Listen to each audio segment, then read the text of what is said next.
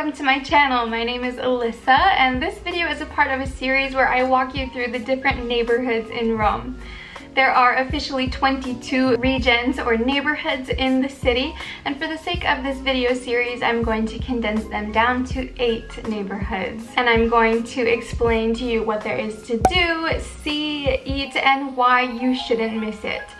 Today's video we're talking about Monti and Esquilino, so let's get going. Monti is one of the coolest areas in Rome. In ancient Rome it was the red light district, but today it's the home to many colorful studios, boutiques, bars, and restaurants. Esquilino is home to some of Rome's most beautiful churches, one of Rome's best museums, and the city's transport hub of Termini station. So one of Rome's best museums is the Museo Nazionale Romano Palazzo Massimo alla Terme. Basilica di Santa Maria Maggiore is one of the most beautiful churches.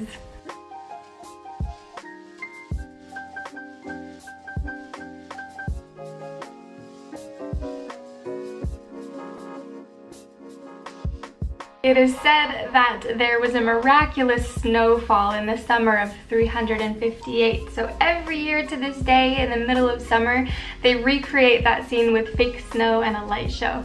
Right around the corner from here, you will find the humble entrance to the Church of Santa Prassede, famous for its mosaics.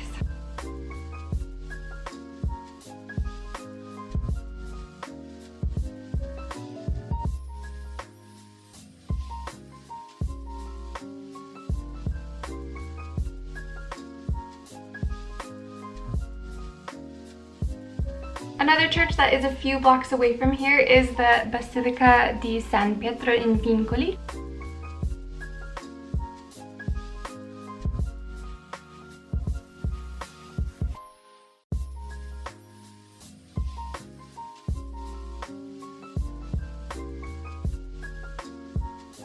It houses Michelangelo's statue of Moses and the chains that supposedly bound St. Peter when he was prisoner near the Roman Forum. If you're liking this video, subscribe and share it with a friend. It will help you to never miss a video about Rome or my life as an expat living in Rome, and it will help me to grow my channel so I can continue to make videos like this.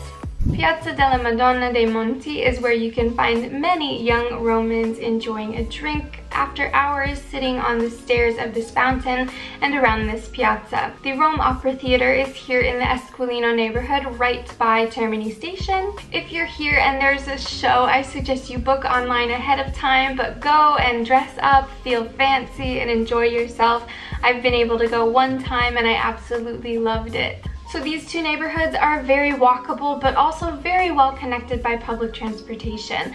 I do always suggest good walking shoes in Rome and carrying your own reusable water bottle. If you're looking for a place to stay near Termini, I always like to recommend my friends at the Beehive Hostel. Monti is a neighborhood filled with delicious restaurants and plenty of people watching. Thank you for watching today's video on Monti and Esquilino. Please leave your questions down below and I'll see you in the next one. Bye!